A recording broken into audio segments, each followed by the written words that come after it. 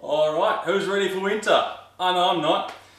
Bees are going to need feeding and easy way to do your sugar boards. So what I've got here, alright, I've made up a little jig. So this is just got two little open notches here for two reasons. One, for the top of your frame to hang through, and it actually is a little bit larger than the hole because this bit's obviously going to touch the baseboard there, but if it ever does get stuck, fingers crossed it hasn't happened, the idea is that I can get a screwdriver or something in there to pop it out.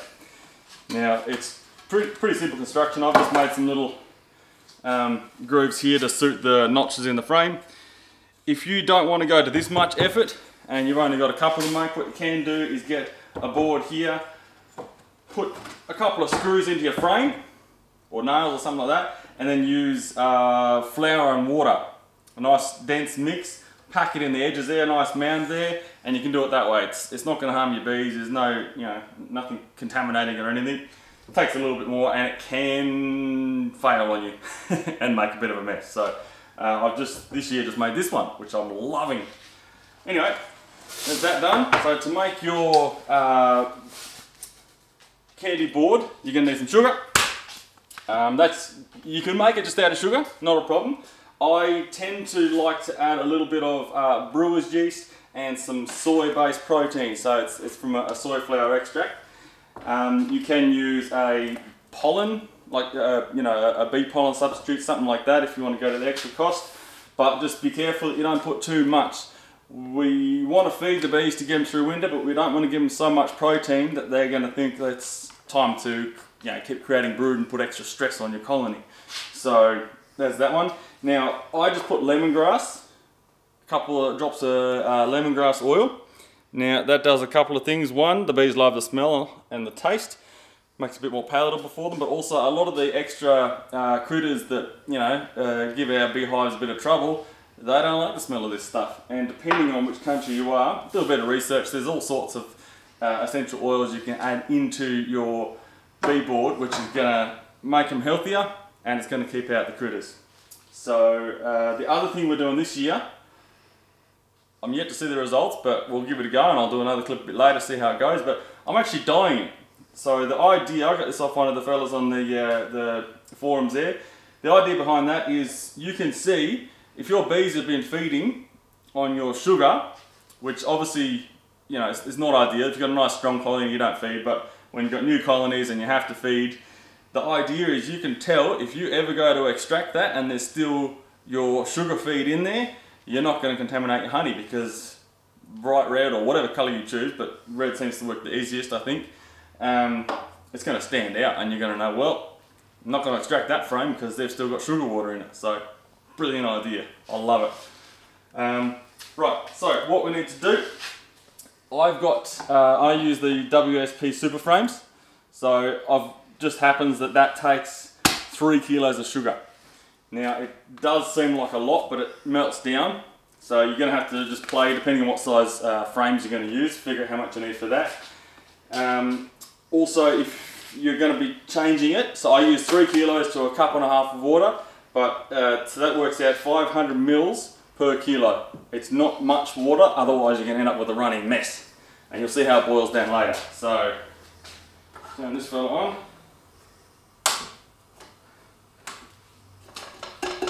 As you can see, I've been busy this year already. So, start off with, put your cup and a half of water in for your 3 kilos of sugar into your pot. Now, you want to heat that up just so it's about to boil. Alright, so we're going to give that a couple of minutes and then I'll show you the next process from there.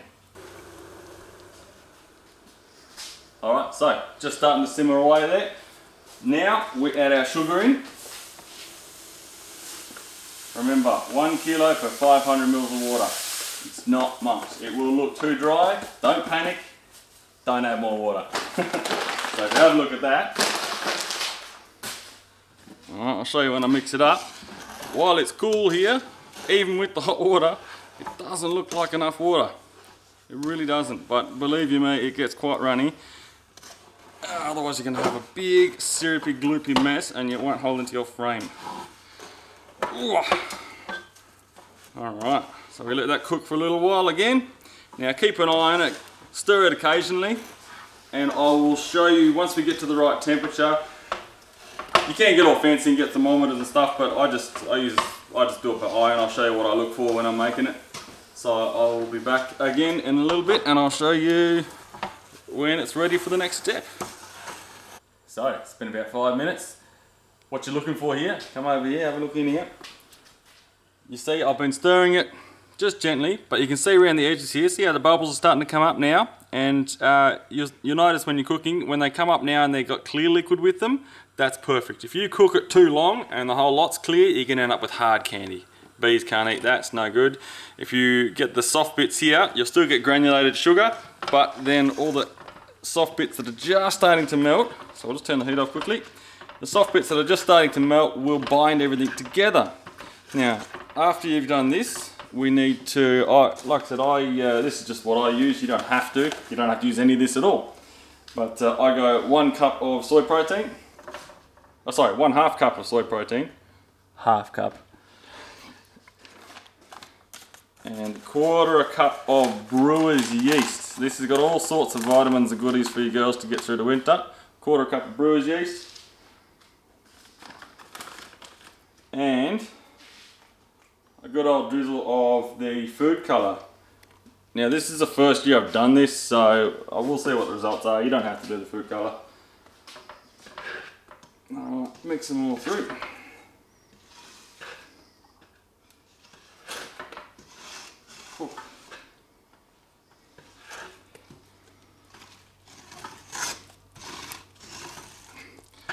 Now just to reiterate, as I said earlier, don't want to put too much protein in there. If you put too much, you're going to stimulate the girls to think there's plenty of resources, and your queen will start laying and stress your hive and all sorts of stuff, which you don't want. So just a little bit, just to keep them through. If you just give them sugar, that's their energy, but they don't have any carbohydrates. That's their carbohydrates. They don't have any proteins, I should say. And the soya proteins give them extra boost to come out the other end of winter nice and healthy, because that's what they would usually be getting from pollen. Alright, and last but not least, this should be the last thing to go in, because the essential oils do evaporate under heat. Just a few drops of your essential oil. Lemongrass is what I use. As always, I encourage you to tinker and invent, get creative. Whatever your local community suggests using as far as essential oil treatments go for broke. Alright, now nice and smooth. What we want to do, take it over here.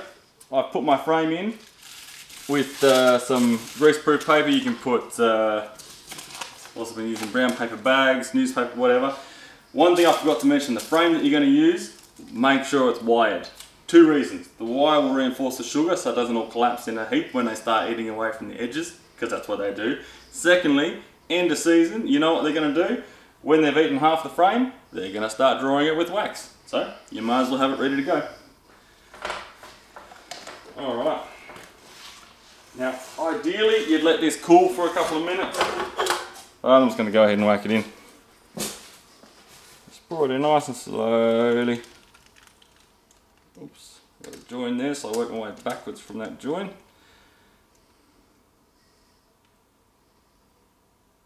Look at that, eh?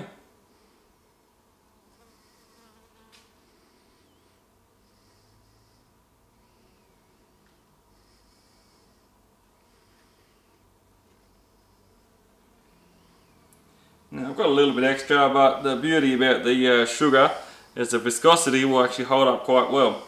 So I give that a minute to cool down while I'm scraping the edges of my pot, and then I can actually put those bits in too. It won't overflow. Alright, rock and roll, we're back. It's all sat and cooled down and gone hard. So here we go. All you got to do now is just pop them out. Easiest thing you've ever done. Now, this one's come off pretty good actually. I won't lie to you, but if all the paper doesn't come off, don't stress. That's why we use paper, not plastic. The bees will just chew it and discard it anyway, so it's not a big deal. Any of you guys following me on Instagram have seen it's not a good idea to leave these curing outside. Whoops. The girls will have a field day, so just let it sit somewhere inside. until it's fairly dry. This one's actually been sitting overnight, so probably good to go. But I'll show you how to fit this into your hive in a minute, and yeah, I'll see you in a sec. Let's go suit up. Okie smoky. Got our sugar board ready to fit. So all of these ones here are isolated swarms from this season, so I know all of these are going to need a bit of a top up. So let's go ahead and crack this one.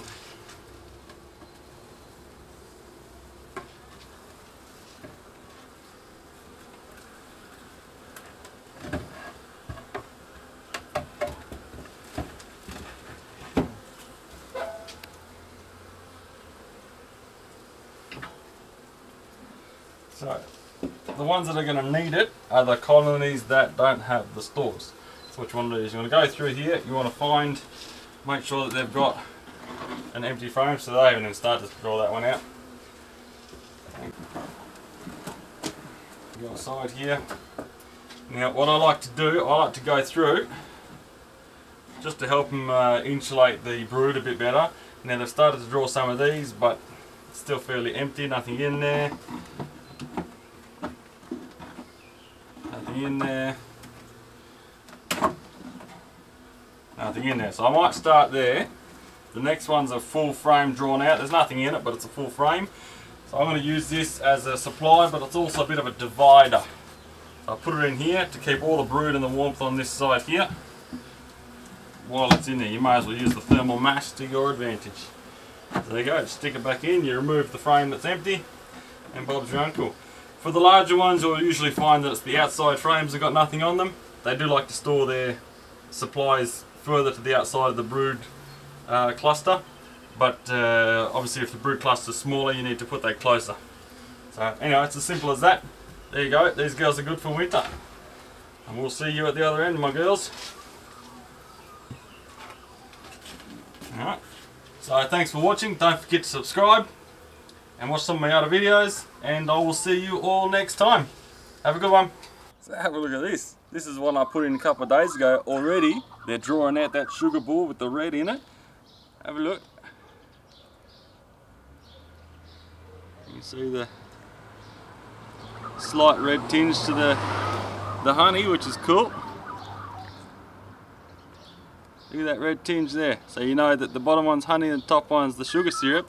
But look at this. Look at them in the sunlight. They got red bellies. You can see these girls have been feeding on our artificial board, so it's working a treat. Thanks for that idea, mate. What a ripper.